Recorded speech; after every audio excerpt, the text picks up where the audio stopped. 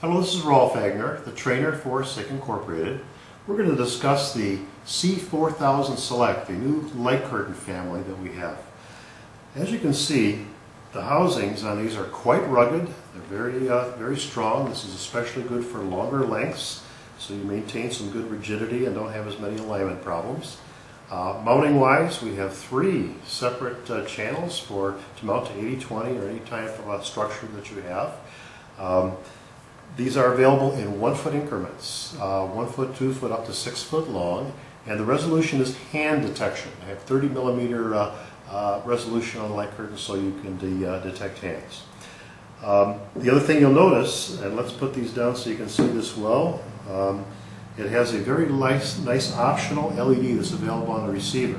And as we trigger this red and green, you can see how nice that changes color. And from across the plant, you can easily detect whether this light curtain is blocked or there's something wrong with it by the color, or if the status is okay with green. Don't have to lean in to look at the little LEDs on the unit. One thing that's standard on this product is built-in laser alignment. And on the center, there's a push button. And if I were to push this button, turns on the laser. And now if we zoom in a little closer to the receiver, you can see how well this performs in aligning a product. If I take this out of alignment, you can see the laser shining down there now.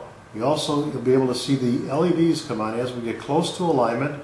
They first go yellow, and then when we get in real good alignment, we're going to get these to go green. You see how nice and green they are right now because we've got perfect alignment on this. And that alignment works just terrific for getting this set up. You see on and off very well. The other thing that you'll see in the close-up here is we have dip switch selection for some of the features of the light curtain.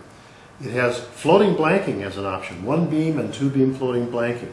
And that is configured by raising the lid here, and then you can see the dip switches. Very simple to configure, 1 beam or 2 beam floating blanking.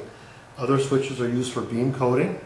The beam coating is used if you have light curtains very close together, sometimes with possibility of them cross-talking with each other.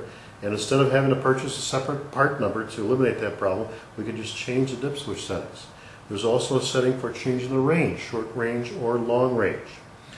Okay, so another nice feature of this product is that it has a troubleshooting diagnostic, a 7-segment display, and I can illustrate how that works by making a change to a dip switch, and you'll see immediately it comes on, and you can look up a diagnostic code, and those diagnostic codes are listed right here, and they'll show you in detail what these numbers represent, and not just what they say, but they'll give you a correction. And it says here, dip switch change.